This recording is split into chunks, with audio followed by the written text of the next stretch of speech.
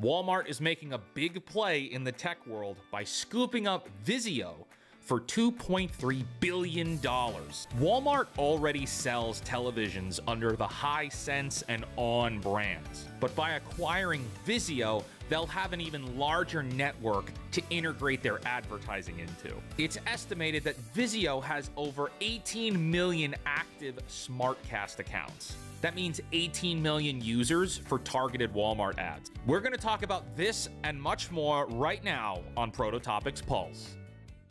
Walmart and the technology relationship that should have happened years ago.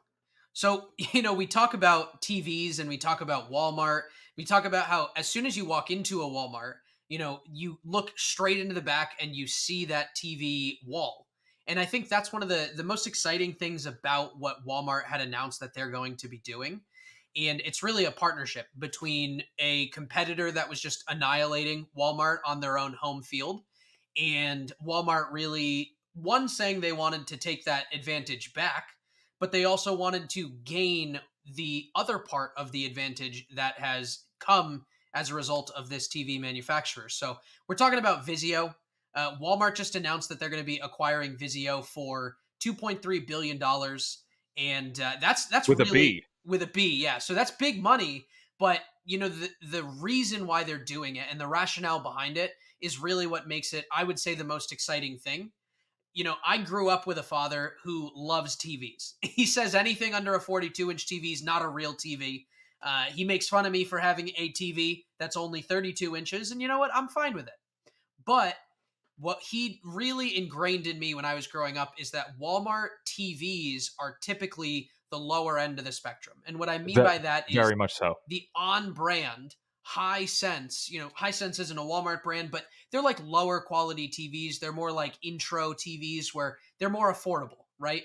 And the pixels Vizio might be bleeding out the top when you take it out on Black Friday. Yeah, it's exactly. that level. Yeah, and I think that's one of the things where Walmart's doing right now, because they're trying to dive into a more high-tech approach, and that's where Vizio comes into play. And I can speak from my own experience when I say I look at the TVs all the time. Walmart does a great job of suckering me into the TV wall. I'm not even going to buy a TV, but I just like looking at them because they look so crisp and clean and clear. It's incredible, right? But the biggest problem that I have with this Walmart approach that they've had previously was that, you'd have an on TV, ONN, the Walmart brand, and immediately next to it for $10 more, maybe $20 more, 10% increase in price, you'd have Vizio.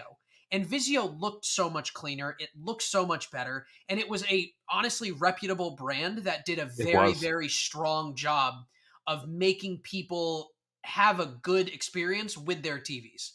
What I mean by that, the shelf life of the TVs was great. We've heard stories time and time and time again. The on-brand TVs last 2 to 3 years. The Vizio one, I have multiple Vizio TVs that I've had for 10 plus years. And I won't get rid of them because they're powerhouses. They just do such a good job. They last for a long time. And, so why would you go with this on-brand TV when you can just take one step over and go to a Vizio brand for a fraction of the price increase and get a significantly superior product? Right.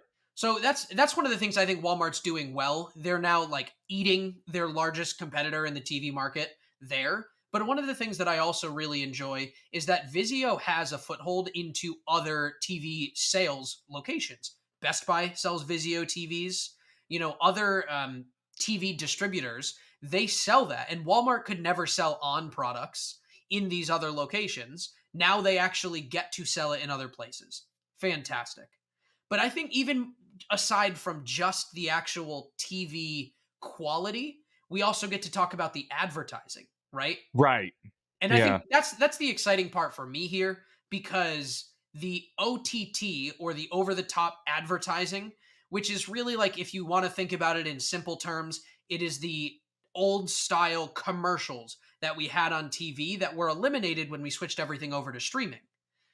OTT really allows these companies that are, whether they're like an online company or local companies or even like politicians, they can run these ads on their streaming services now and get in front of people again, which is what we lost by switching from a traditional cable to this modernized streaming platform.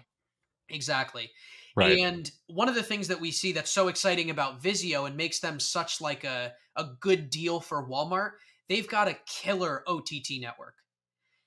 It's incredible. And like what they've started to do is they have their own free TV streaming. You can go on, they've got maybe 400 to 500 channels that you can get for free. And they are just infusing it with ads. Free TV in exchange for watching a little bit of ads.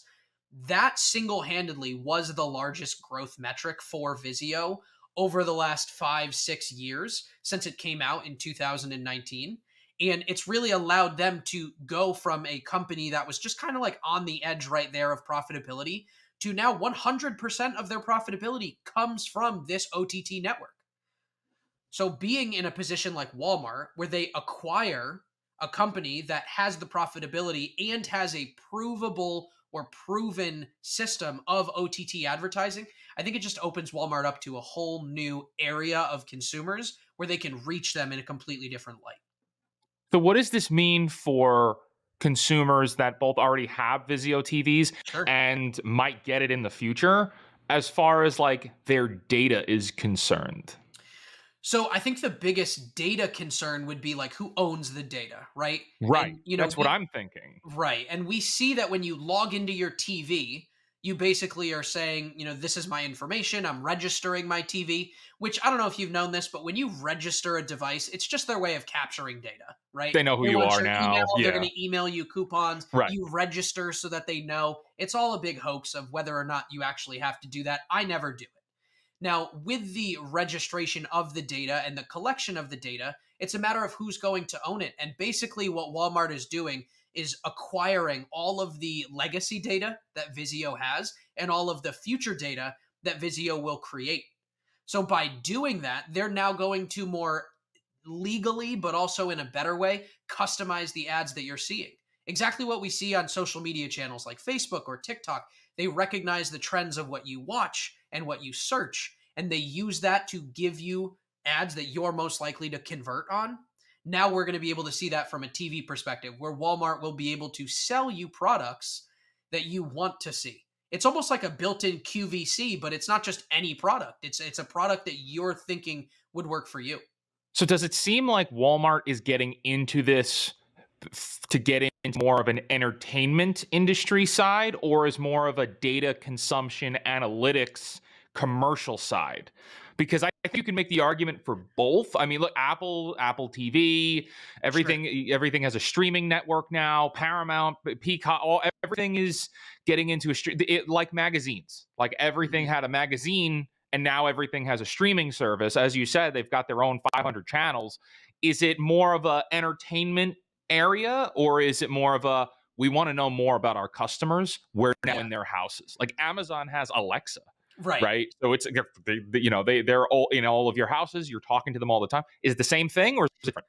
Well, I mean, honestly, let's face it, right? Data is the biggest and most valuable asset in the world nowadays. It's the king. And they used to say cash is king, data is king. Because if you don't know where people are and you don't know what they're interested in, you don't know what to sell them. You don't know what to put in front of them. You don't know how to put it in front of them, right?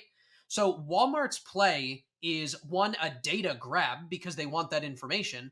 But two, they want the accessibility that comes with Vizio TVs. So now buying that network that has 400 to 500 channels, I don't believe Walmart's going to go into creating their own entertainment network and an entertainment industry. Right. Totally it seems to be bleeding money for some of the other ones. Exactly. But so why would you go where everybody's going? Right. Now you're buying a proven system that's already working, and you don't care what entertainment is being shown on there. You've already got the 500 channels and they seem to be working. You care about the 90 seconds every 30 minutes or the 90 seconds every 10 minutes where you get to show commercials that drive people to get either online purchases from Walmart.com or go in store and make a purchase there. This is all about expanding their market for their main business. Now they have a more direct advertising channel to be able to do that. Thanks for watching today's video. I hope you got something out of it and learned something new.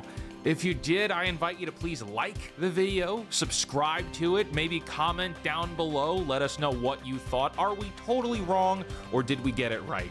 Let us know what you think. And if you'd like to see more things like this, join us at prototopics.com, where we're posting more articles and blogs just like we talked about in today's video.